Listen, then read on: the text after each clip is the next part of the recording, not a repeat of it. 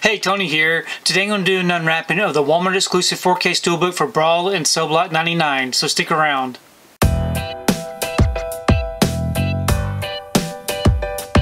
Today I wanted to do an unwrapping of the Brawl and Cellblock 99 Walmart exclusive 4K Steelbook. Here's the front,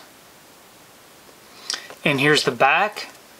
If you'd like to read up on it, you can go ahead and pause and do so. Check out these special features. I'm going to go ahead and remove this from the wrapper and we take a close look at this Steelbook. Okay, I got the wrapper off and the J card removed. Here's the front of the Steelbook. It is a matte finish, no embossing or debossing, but great looking image there. And here's the back, another great image. Love the artwork on this one. We open it up. We have our front and back together. On the inside we do have our two discs. There's no digital code included. There's our 4K disc here with this disc art. And we have our Blu-ray disc with some different disc art. And we do have some inside artwork. So overall I think this is a beautiful looking Steelbook.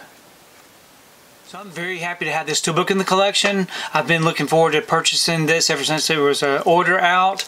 I love this film. It's a lot of fun, a lot of violence. If you've never seen this one, definitely check it out. Please leave me a comment below. Let me know what you think about this particular Steelbook unwrapping, and also let me know what your thoughts are on this film, because I really do enjoy reading your comments. If you like what you saw here today, please give it a thumbs up and share the video.